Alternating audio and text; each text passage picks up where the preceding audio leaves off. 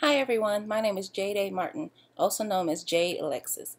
One piece of technology that has definitely evolved will be the evolution of laptops, but specifically the Apple MacBook. Saturday, September 20th, 1989, Apple presented the Macintosh computer. This invention was the first portable computer ever. Since the resources we have now did not exist back then, the usage of typewriters and encyclopedias was still also needed. 28 years later, and the Apple laptop is totally different.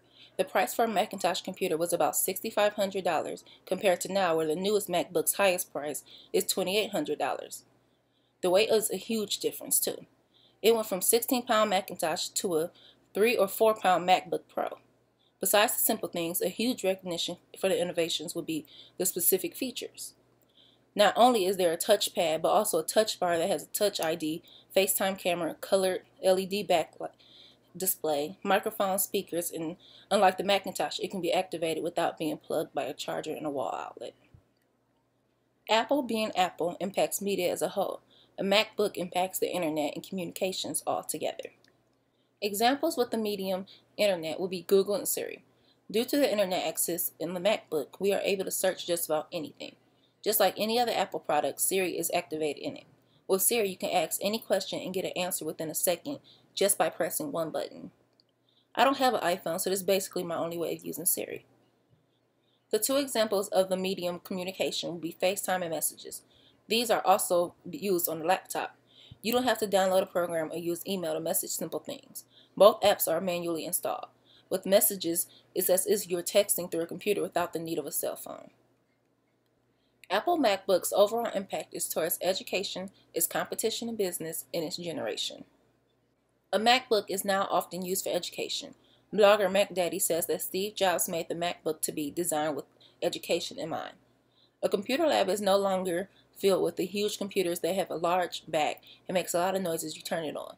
MacBook Pros are often used in elementary schools through college. My school, Full Sail University, used MacBooks as our main technology to connect with each other. A MacBook also takes over the usage of textbooks in a way that MacBook makes it easier for students because they don't have to worry about carrying or keeping up with the different books for each class or course. Competition in business as a whole is impacted by technology. It is said that without a MacBook, there would have been no iPad nor iPhone. Each are made as a smaller handheld version of the Mac. When it comes to competition, the structure of any Microsoft and Chrome laptops are similar to that of MacBook. It's actually funny how Apple gave birth to Microsoft Office, who is often their competitors. The main impact of the innovation is with this generation or era. This generation is basically centered around social media. Instead of having only the apps for cellular devices, you can also look on social media from the internet. We are in a time where we rarely use the hardcover books for encyclopedias or even dictionaries.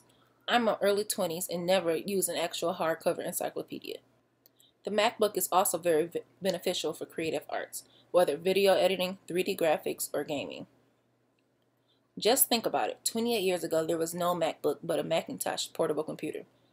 The first, to be exact. The innovation since has had miraculous outcomes. These innovations have impacted education by being throughout grades, their competition or business, in which the upgrades urge the competition to make similar upgrades, in this generation or era because it's our primary source of knowledge. And the media that's impacted by the MacBook innovations are internet, with use of Siri and Google, and communications due to the manual installed apps of FaceTime and messages. Now, imagine where Apple MacBooks will be in 28 more years. Thank you.